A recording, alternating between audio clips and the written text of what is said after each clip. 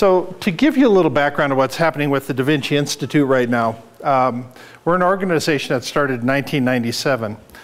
And we've been in this location since 2003. The bank that we're in right now has been sold, and so we have to relocate to a new facility by the end of July. And so we're in the process of looking for new facilities, and so this whole idea of, maybe not quite that loud, as we're looking around at what else is going on in the area, I came up with this idea of maker districts, and it ties in with so many of the trends that are happening around the world right now. So when was the last time you had a truly memorable shopping experience? I asked myself that question earlier today, and I was having a hard time with it. Actually, we did have a good shopping experience over the weekend, but that was an anomaly. It wasn't the norm. Usually it's kind of a lot of drudgery going around to the stores. How many of you have been to the Source on Brighton Road in the Rhino District north of Denver? This is one of Mickey Zeppelin's projects. He took this old, I think it was this old steel mill, and turned it into a real interesting kind of artisan shop mix there. There's a brewery there, there's a couple restaurants, a few other stores. They've thrown in little CoWorking with it, and they've created this real interesting kind of destination in a place that is not known for having good stuff around there. There's some real interesting trends coming together right now, and I'll just go through some of the trends that are happening. The shopping mall is essentially dead in the United States. It had a 50-year run, but we've not built any new shopping malls in the United States since 2006. Now the mall was kind of an interesting breed of animal, but it had this problem that when one or two of the anchors would fold, it would kind of create a cancer that would start eating away at the rest of the whole organization, and it would start tearing it down. So then the cities were left as the backstop to deal with all of the problems that were left. Cities end up being the backstop for all kinds of problems. If you have a failed golf course, if you have a failed industrial park, or they end up having to deal with all kinds of things that they're not really equipped to deal with.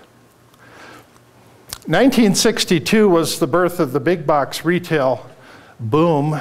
The first Walmart, the first Kmart, and the first Target stores started in 1962. There must have been something in the water that year. Everybody says, hey, let's start a new retail mega industry, and that's what they did. The birth of online retail started in '94. That was with Amazon. Amazon was really the first big player in that space. Then eBay started in '95. Apple had their online presence officially in '97. Alibaba started in '99. Walmart and Staples came right after that. Now, the top 5 retailers, online retailers in the United States, are all of them except eBay. eBay is not in the top 5 anymore. There's plans for closing 6,000 stores in the very near future here. This headline showed up just a few days ago, and I was kind of struck by it. 6,000 stores closing. This all has to do with the online world. When the online world picks up speed, even eating away as much as 5% of the business, in a lot of cases, that's all the profit for these bricks and mortar stores. So out of that 6,000, Radio Shack has a big chunk of those. A lot of Office Depot, Office Max, Walgreens. Build-A-Bear's, Wet Seal is clothing. Deb Shops. I don't know, are you familiar with Deb Shops? Deb, are you familiar with Deb Shops?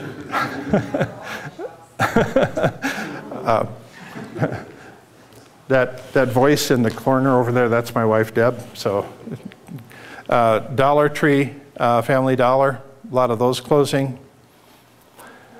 Future Shop in Canada is essentially the same as Best Buy down here. A few JCPenney stores, 77 Sears are closing, 55 Staples. This is a whole lot of stores closing. Is this going to create a looming tax crisis, sales tax crisis? I think so. We still haven't figured out how to properly tax online businesses. The companies, the businesses that have been loyal parts of every community out here, the ones that have been supporting it with their employees working in the area, they're at a significant disadvantage by having to charge sales tax where the online companies basically do not. A few projections here. This is the growth of the online retail industry forecasts. 327 billion by next year. This is a kind of an interesting chart here. This shows the difference in impulse buying. If you're buying something online, the chances of making an impulse purchase are way less than if you're in an actual store. I always think of that, walking out to the checkout line, and there's that one lone Snickers bar that somehow wiggled its way to the front of the shelf. And it kind of has your name written all over it. So there's, inside of this whole retail category, there's this pure offline, pure online, and then in the middle, it's the people that are doing research online and then go to the store and actually make a purchase. There's actually quite a bit of growth in that area. Retail is not going to go away. We're not consuming less in the United States. We all still own too darn much stuff. So retail is here to stay, but how we sell things and the type of stores we're going to visit is going to change dramatically. In 2005, Make magazine published its first edition. That's 10 years ago. Make magazine is kind of at the corner of the maker industry. So people who like to work with their hands.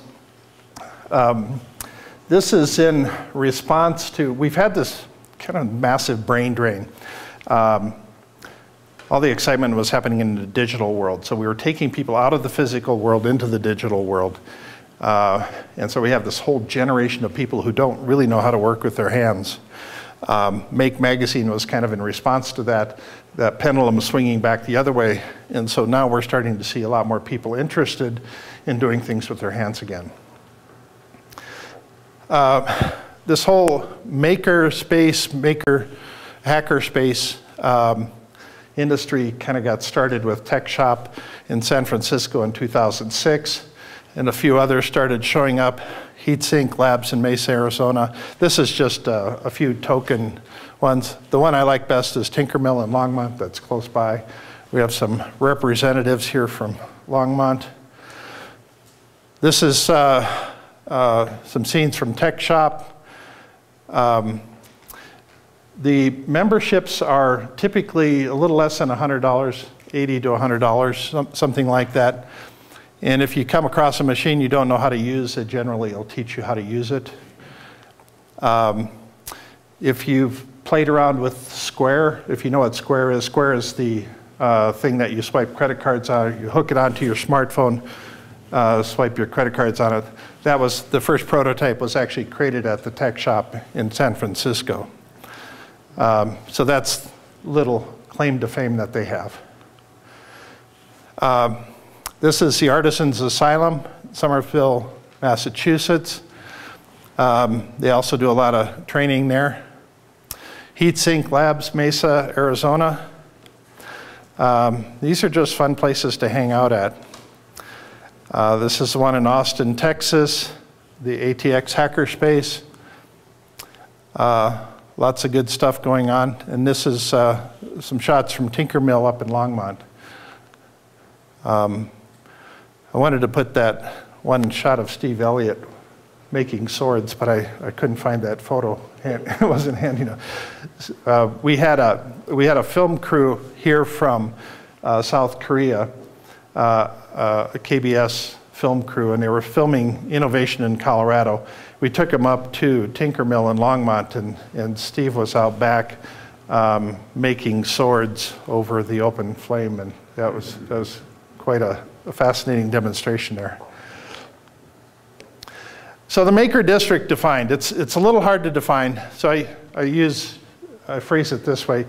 It can best be described as a cross between an artist colony, a farmer's market, woodworking shop, music festival, bakery, brew pub, and brainstorming session all happening in the same space. It's kind of that and much more.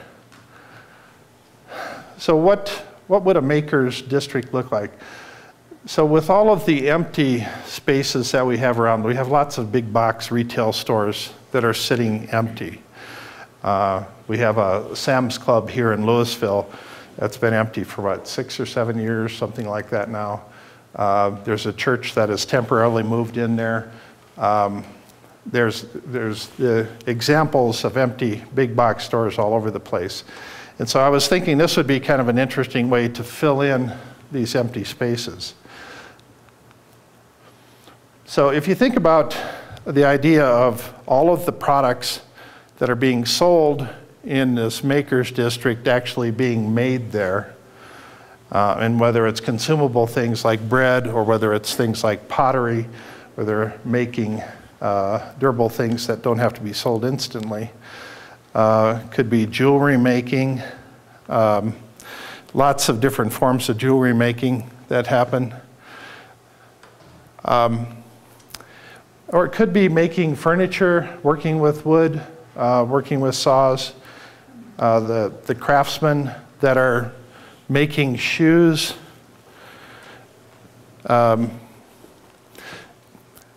Most restaurants are making their own food and everything, so restaurants would naturally fit in here along with brew pubs and distilleries, that sort of thing. This is a cheese maker. They're making cheese. A guitar maker. I love this idea of making musical instruments. The thing that I find so compelling about this idea of the Maker's District is that when you go into these shops, there's a new story that goes along with every experience there. You get to meet the craftsmen, you get to meet the owners, you get to talk to them directly, and then every visit you would have to something like this would be a different kind of experience. It could be traditional artists, whether they're doing things like oil painting, other types of graphics. This guy is working with a lot of leather, lady making dresses, could be fashion designers. A year and a half ago, Deb and I were in Rosewood, West Virginia, and we ran into this guy, Mick Wright, and he makes shoes, very colorful shoes. And everyone's a one-off, everything's different. And so his shoes sell for around $250 a pair, and they're very well made. And so each new pair is whatever inspires him at that moment. Quite a colorful character. This is in a distillery. No, I take it back. This is a brewery. They're actually, no, this is a distillery that they're making kegs of whatever. There can be chefs that are making one-of-a-kind meals or making condiments or whatever they're wanting to sell. This is a distillery here where they're some of the latest state-of-the-art equipment. If you've never gone on a distillery tour, we actually have quite a few in Colorado here, whether it's Stranahan's or there's Roundhouse Distillery in Boulder. There's 303 Distillery in Boulder. In Longmont, there's a rum distillery. I think it's up in Frederick. There's a cidery making hard cider. But the artists find their own community. They find who their audience is. They make things. This guy could be making things for Hollywood.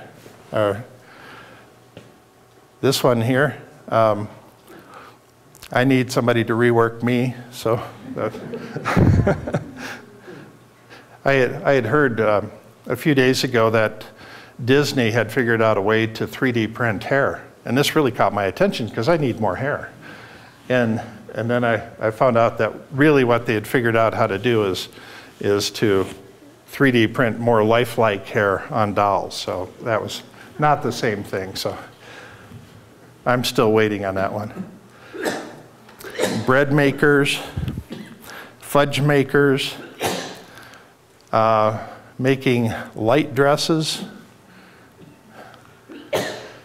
This is a gentleman that's figured out how to use 3D printers to make art.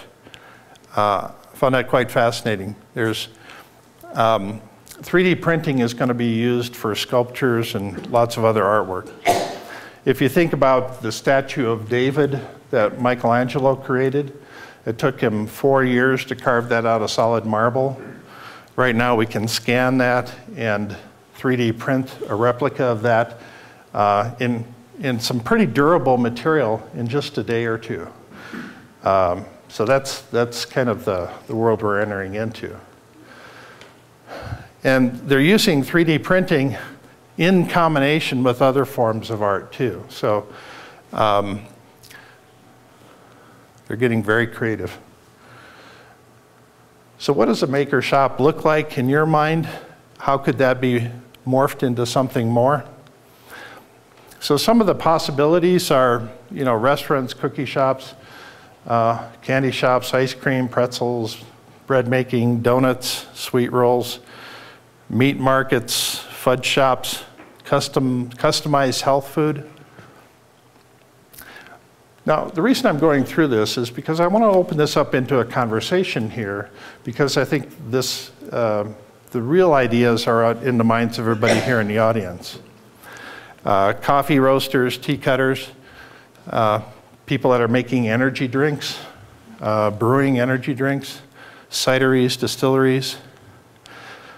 And because we're in the center of the marijuana revolution, there's lots of new options that can come out of the woodwork if we want them to.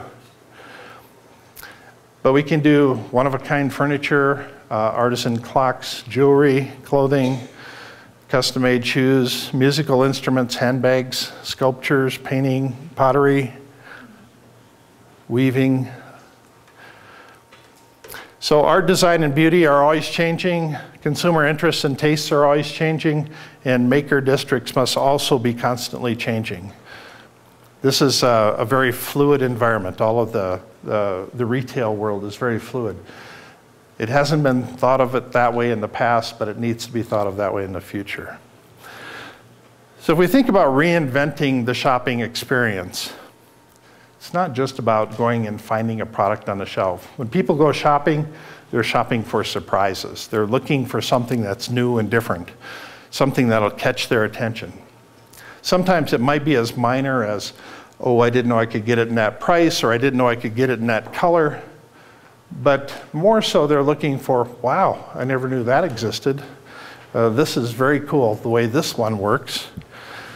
And if we tie in the retail experience with, in the end, this becomes a gathering place. This becomes a place where people can meet other people. And if we also learn how to make things, if we learn how to learn new experiences, that's all the better.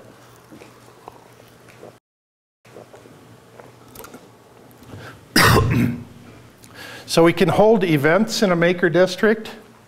So in your mind, what would be a good type of an event to hold in a maker district? Is it something for kids? Is it something for adults? Is it an evening wine tasting party? Will there be live music there? Should there be co-working? Should this be a place where people can go hang out and just do their work during the day? We have lots of people in Colorado that are working from home right now, and they would much rather be hanging out with like-minded people. And so these co-working spaces, the ones that are in interesting environments, they're the ones catching people's attention. So what would the ideal co-working situation look like? Doing training. If you could go to a shop and learn how to make gadgets or make fudge or make cookies, you're learning how to do the craft that they're doing. Would they be willing to teach you how to run your own distillery? What would that look like? This looks like fun, doesn't it? This is actually the Chicago School of Guitar Making. I thought that was so interesting because I had no idea that they had a school there teaching people how to make guitars. There are very few of these schools in the world. Then we played around, we've had some brainstorming sessions on this. We played around with this idea that the artisan shops, typically mom and pop businesses are not really good entrepreneurs, and so maybe we need some anchor tenants to actually kind of shore up the bottom line. Does that make sense? Would it make sense to have Budweiser, Coors, or New Belgium set up a mini bottling plant right there in the makerspace so you can test out the beer right there and watch it being made? Would it make sense to have Hershey's set up a Hershey's Kiss manufacturing line, put the little silver foil around it, hand it to you right there, and tell the Hershey's story at the same time? Maybe Frito-Lay should have their own potato chip or some new snack chip or something maybe healthier than potato chips. Kellogg's, should we make breakfast cereal? Could we have a little mini factory there where they're making new kinds of breakfast cereal and testing them out on you? Would that be fun? I think that'd be fun. That'd be a blast. Or we could have somebody manufacturing energy drinks right there on the spot. You could try them out and then you'd be set for the rest of the day because you'd be so energized. So I'd like to open this up for a discussion here, but asking these questions here. What are the core ingredients for creating the ultimate makerspace district? That type of experience, and what's the optimal number of storefronts that you would need? I think if you have too few, then you don't have kind of enough of an experience. Too many is too hard to manage. And what kind of shops or experience would keep you coming back? So I know that there's different ways of looking at this that we haven't talked about, and I would love to hear from all of you. So with that, the Renaissance Fair meets Star Trek. Experience is the key. Yeah. People shop online because they don't want to go to a boring box where the people that are there don't really want to be there. Yeah. So experience is the key. People will walk in the sun and dehydrate nearly to death to go to the Renaissance Fair because people are happy to be there. They're interested. They're there because they want to. And that draws the people into the experience. Okay. All right, good. Somebody else want to weigh in on this? Steve, can we turn this down a little bit? It's interesting that I think only in Colorado is this actually something that's going to start. It's going to be difficult in a lot of other states, but I could definitely see something like this happening. In Boulder, if you know where the Savers was, it's closing. It closed down. It was kind of a mystery. No one knows why. Turns out, I recently heard that some company bought the entire place, kicked out all the companies to put in their own Makers District restaurants only. Okay. So what they're doing now is basically there's nothing in South Boulder. There's very little in South Boulder. So this company, from what I've heard, is coming in there and is literally everything in that whole entire complex in South Boulder that isn't food is getting turned into food. If you have a business there, your lease is getting expired and you have to become a restaurant. And the whole entire Savers area is going to be like a food court, more or less. And it may work, it may not. I think that obviously they've hit on something because there isn't a lot of places to eat in South Boulder, so that's a good mix. And I think as far as people coming back, it seems like whenever we look at any place like this, it's, you know, even at the markets that we go to, the Saturday market and stuff, it's huge lines of food, and then everyone else has kind of got something kind of going on. So, I mean, I think there is, as far as, it's going to be a mix of food, breweries, distilleries, things that people can consume. If that's 50 to 60% maybe, I don't know what the right ratio is, and then you have your creative space around that. But it sounds like, you know, that's something that's going to get people coming back time and time again. Yeah, the one thing in my mind that would be a driver for this is the fact that you have an empty big box store and it takes forever for retailers or some combination of retailers to come in there and fill that space. The people that own the building are dying on the vine there. They're having to spend a lot of money just to pay for the taxes, or they might have some underlying mortgages or notes on it. This might be a quicker way to fill in those spaces. So also, if you have a project that you're working on right now, fill us in on that. Steve, do you want to fill us in on what you're working on? Introduce yourself first. Okay, my name is Steve Elliott. My co-conspirators are Marta and Nino here. And we're putting together a Latino marketplace in North Longmont. And think of it as Chinatown, Little Italy, that sort of thing. We want to make a destination place that people will want to come. But as you say, you want people to keep coming back. Yeah. So we're here to see what ideas we can pick up about what kind of interactive things we can do that would keep people coming back. As you were talking, I was thinking about one thing that I had stumbled across a few years ago that I'm surprised there aren't more of. And that's compounding pharmacists. So compounding pharmacists can make any prescription for you in any form that you need. And one of the things that this fellow that I ran into was, you would come in and he would do a blood test on you and he would tell you exactly what vitamins and supplements you needed. And it wouldn't be a guessing game where you go in and wander through the shelves in a vitamin store and go, well, that looks pretty good, maybe I should take one of those. You know? So this guy would actually tell you, you're deficient of this and this and this, you got too much of this, and here's exactly what you need. He could also do wonderful things like do medicines for kids as popsicles, you know, and suckers, and things like that, where, you know, the delivery process was absolutely wonderful.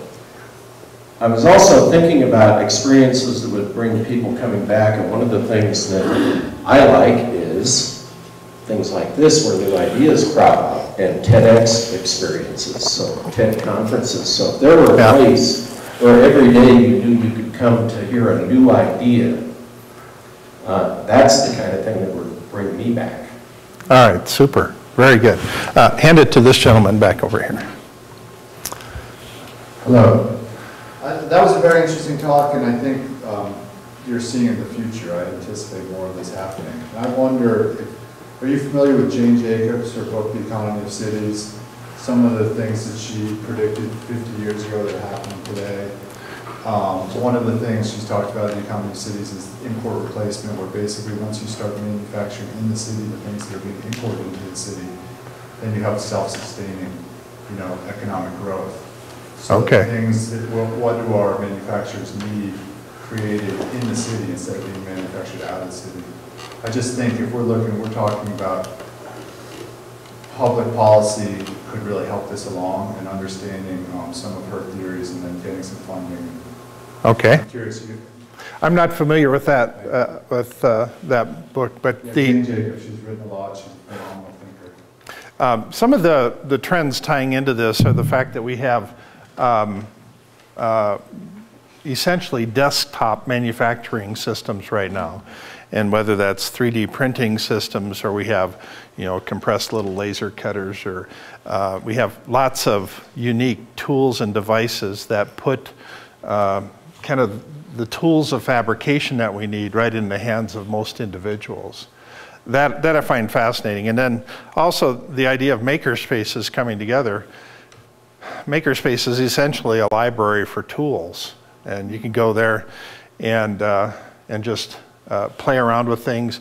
And if there's something you can't figure out, it seems like there's somebody close by that you can just ask that question and get an answer. That opens the doors for lots of interesting transitions. Other questions right here?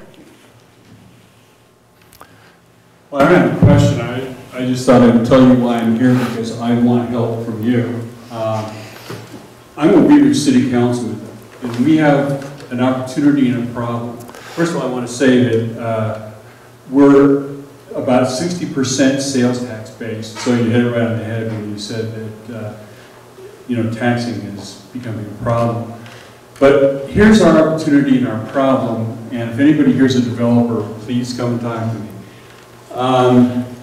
We are the final station on the Gold Line, which is right around Ward Road and 50th Avenue, right by the candy factory, where it used to be, if anybody knows that area, Jolly Rancher.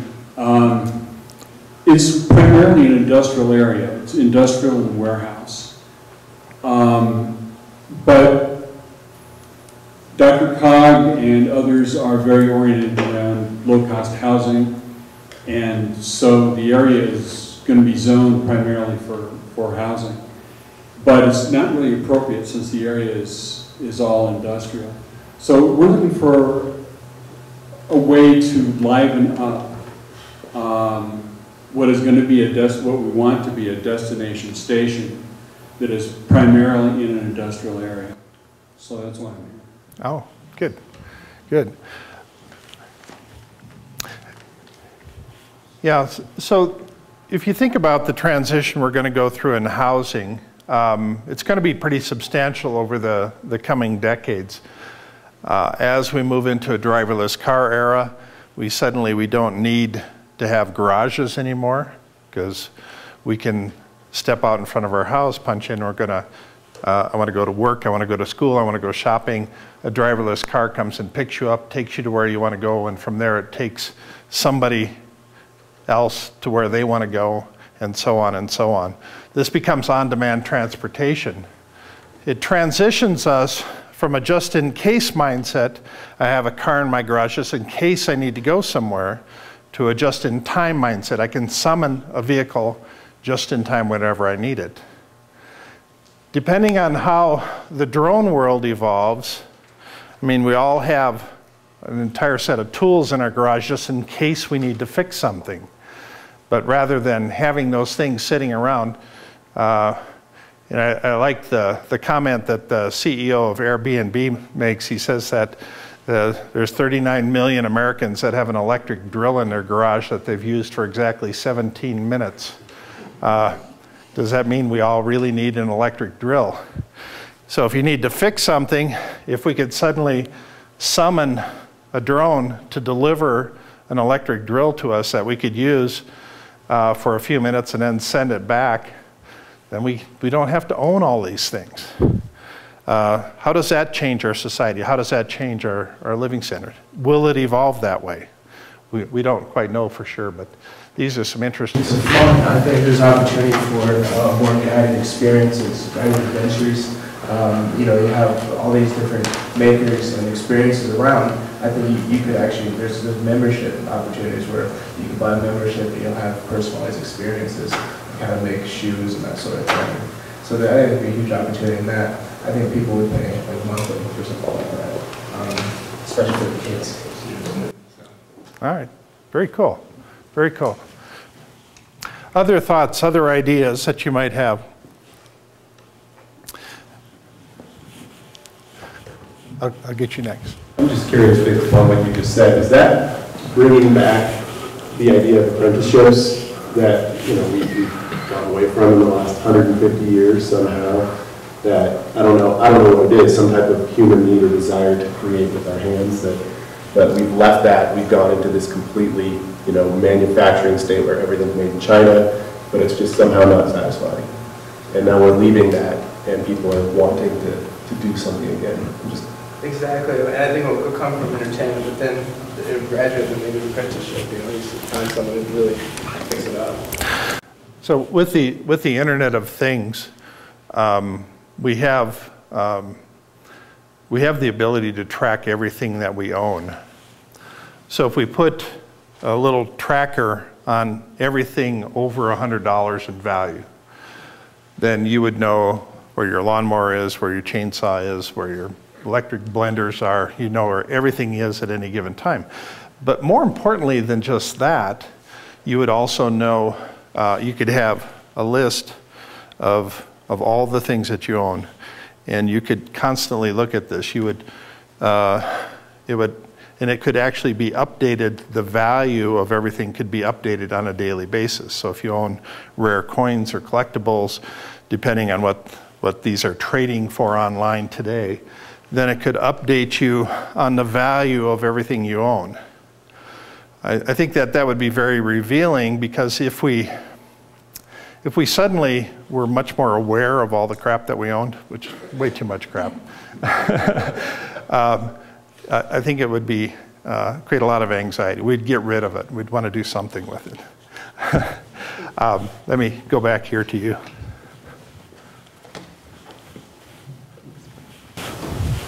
Hi, I live in Golden, and Golden has put a lot of money in the last 25 years into urban renewal, and our historic downtown is now incredibly charming, and everybody wants to be there now. And in the last few months, we've had a coffee roaster, a woman who makes like essential oil-based lotions, a gluten-free bakery, and a bunch of businesses that are basically mostly manufacturing businesses. They've moved into the downtown area, but the rents are pretty prohibitive in downtown Golden. And we have an incredibly charming space that's going to be coming available. We have an old amusement park that's going to close at the end of the year. And so this happened, I was noticing those new businesses opening at the same time I was hearing about the amusement park closing, and I was thinking what a great place that would be for a maker's space. That the ideas just converged for me, that it would be nice to have a place where we could have more of these craft or artisan kind of businesses, and have it at lower cost rents, and maybe have an incubator kind of situation where you could get reduced rents to begin with to help these businesses get off the ground.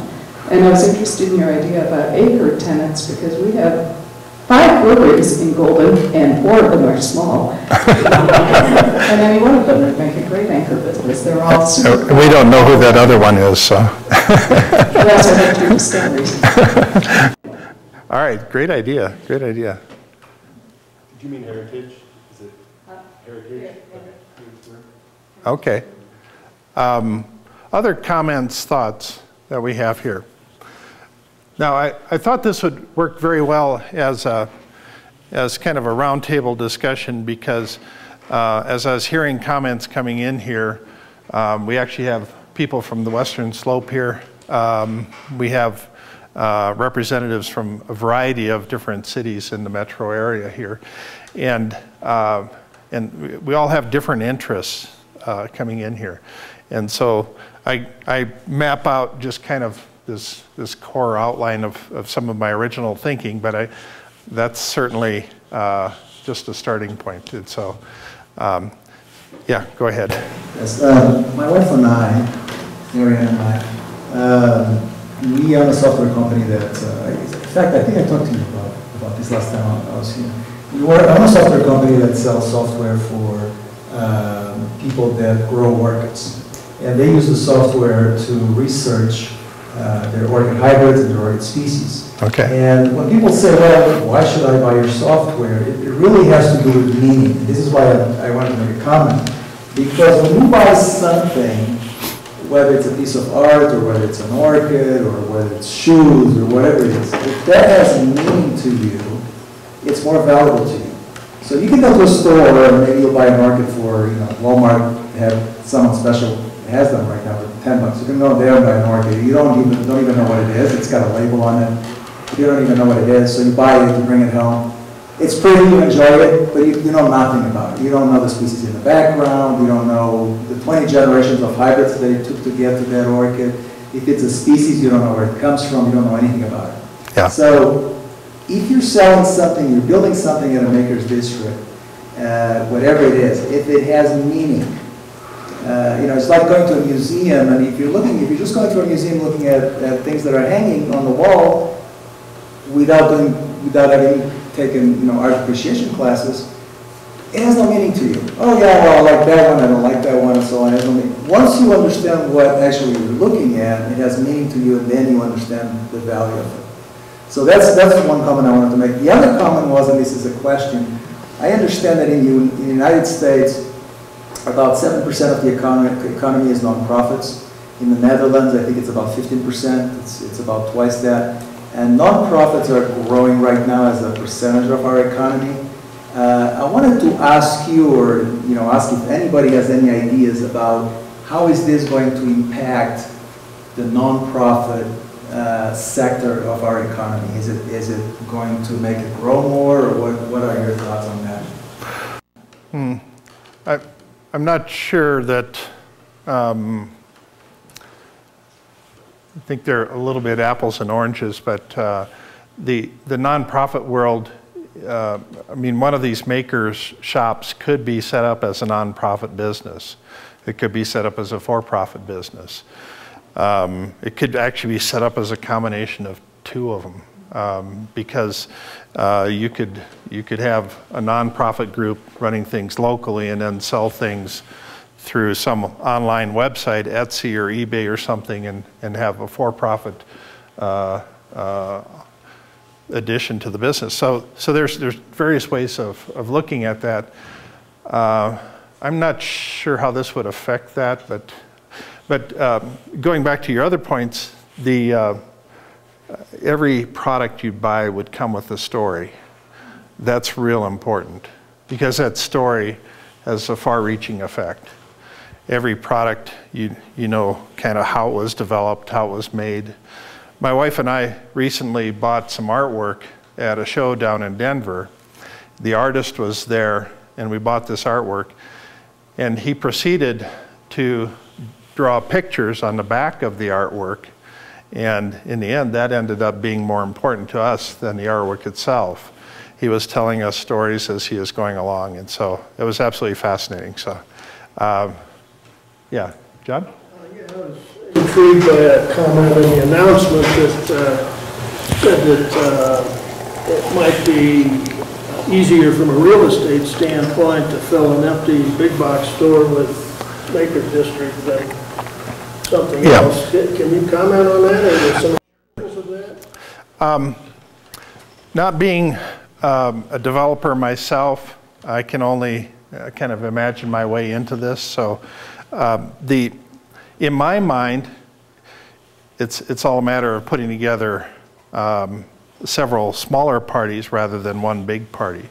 So rather than attracting somebody that has really deep pockets and has a retail store operation, which tends to be few and far between. There are not many options there.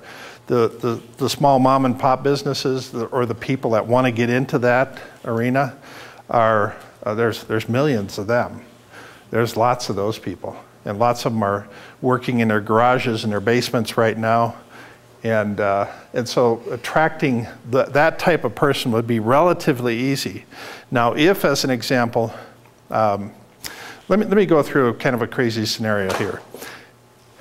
If the city decided to set up this Maker District as a special taxing district, and they imposed an additional 1% sales tax on all the sales that happened inside of that taxing district, that would give them additional revenue over the long run, and they could use seed money then to attract some of the best artists and craftsmen to come in there and launch their business. So having, let's say, for example, a $50,000 incentive for somebody who's a really good potter or a really good furniture craftsman or dressmaker or whatever, inviting them in and dangling a $50,000 check in front of them, that's pretty compelling. Things can happen quickly then. That's just one kind of scenario. I'm not sure if that's the best arrangement, but that's one possibility. One way I see this working is perhaps to have a combination of nonprofit and the businesses. And I'm saying that after the gentleman brought up the growth of nonprofits. But if we think back to every art district around the whole Front Range, if you think 20 years ago at the beginning of Lodo, when they just built Coors Field, and Lodo was 2 years before, it was a bunch of just real crappy warehouses, right? Then it became, over about a 5-year period, a very strong arts district. Why? Because the rent was free. And people, starving artists, could not quite starve by having them in there. Well, we all know what happened as soon as the growth came, right? They all get forced out. One of the other comments in here was the same type of thing, is that when the area starts working and getting attractive, the rates go up and they lose it. So then they moved down to Santa Fe, South Santa Fe, and that became the arts district. And now that's still quite nice, but it's also going through the roof. So once again, you have a displacement of creative people. Now, taking the idea of a maker's district, which I absolutely love because it's a combination of creativity and art. If you're making something out of steel, or if you're making a guitar or whatever, to me it still really is artistic, and it's something that kids can come and they can learn and that kind of thing. If it's a big box store that sat empty for 7 years and that either that's owned by the Walmart company or the property owner, and they say, okay, we'll do something here. Well, deep down, they aren't just thinking out of the goodness of their heart. Once it comes in and starts being successful and people are driving in there and the rates go up, the whole thing's over again. So I'm wondering out loud, would maybe an approach be for a nonprofit organization to say, okay, we will come in and we will buy the property, whatever that is. We will control this and we will set it up. That entity will be the nonprofit organization. We will set the fees, we will set the rates for this reason. We're not doing it to jack it up 1,000% in 5 years. So you have, the Goodness Center from that standpoint, then it draws the people in and they oversee all the different areas of all the different creators that are going to be in there, and the educational programs and the entertainment programs and all the things that can make that work. Anyway, that's my thought. Anybody? Those models work, not for makers districts, but there's community development block grants, there's nonprofits that buy land for low-income housing, so that'd be great. Yeah. The one caveat is that if they want to get it accredited, then they have to jump through a bunch of hoops. If they're not worried about the credentialing part of it, then you can just instantly start offering those classes. So, yeah, that would actually be an excellent way to go. Yeah, right over here. Just a quick comment, not to bring down the excitement, but after spending several months talking with banks and financing people, I think there's two different pieces here. The anchor stores, if you want to have financing, are key. Can you find a lot of people that want to try out their business, small business, and grow that way? Absolutely. There's people all over that want to use a commercial kitchen, that want the space to do some of these other projects that you've been showing. But the other piece of it is providing some type of a way for people to build their investment. So long term, we don't want people that just have a place to go rent. We need people to be able to own those businesses and own those lots. And so one of those pieces is there's legislation that needs to happen, and we need to get bankers and financiers to the point where they can also see what the need of investment here in our communities is, so that we're not just creating products and people have no real investment or no real say in what's happening in those spaces. Yeah, that's a great point. So these could be like condo arrangements, so like condo type business. Yeah, something like, for us in Longmont, something like a Prospect, but where you can actually own your business. So your mom and pop shop gets to a point where they can actually own that, and then they have a piece of real estate investment with their business and their own home. So, all right. I think it's clear this would work in a very affluent community, but do you foresee maker spaces working in struggling areas financially? Yeah, great question. A year and a half ago, when we went, Deb and I went out to Rosewood, West Virginia. This is a very depressed community. They had Main Street, where they had 26 storefronts on Main Street, of which 25 of them were empty. This is one of those, I think the coal mining industry. Yeah, well, Walmart killed a lot of them, yeah. I talked to the State Farm insurance guy in the community, and he says that that his business could not work with the homes in the area. He couldn't insure the homes because they weren't up to standard. They weren't even insurable. So he had to make his business just on car loan or insuring the automobiles. That gives you kind of an idea of that type of poverty that's in that area.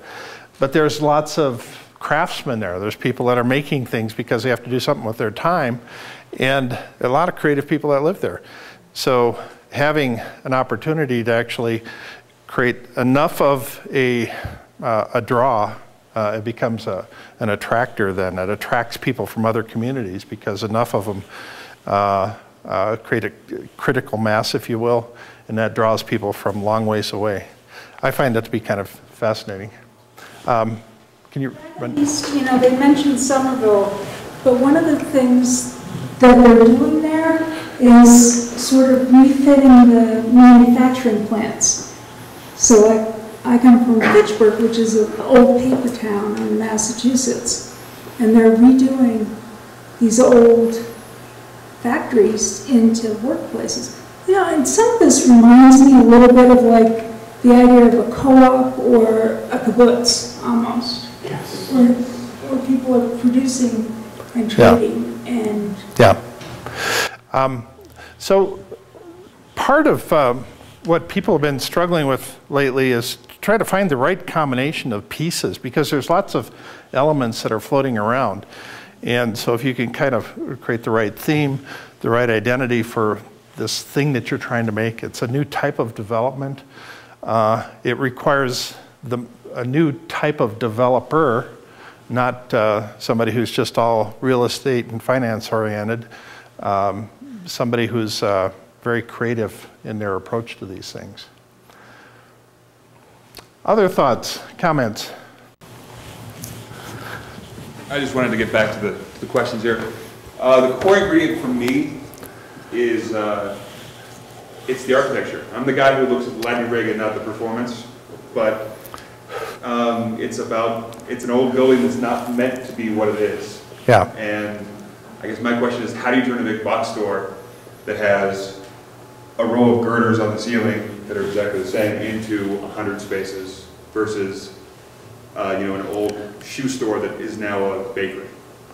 Yeah, that's a great question, and that's obviously that's going to take some work. We've been using this former bank building here. We have a vault over here. The vault works pretty good as a meeting space. Everybody wants to know what's inside the vault because all the bank robbers are trying to get into the vaults. It's not very impressive in there. It's just a box. But they'll probably require designers to come in there and rethink the space. It'll probably require maybe some architects. You need heating and air conditioning that's even throughout the spaces.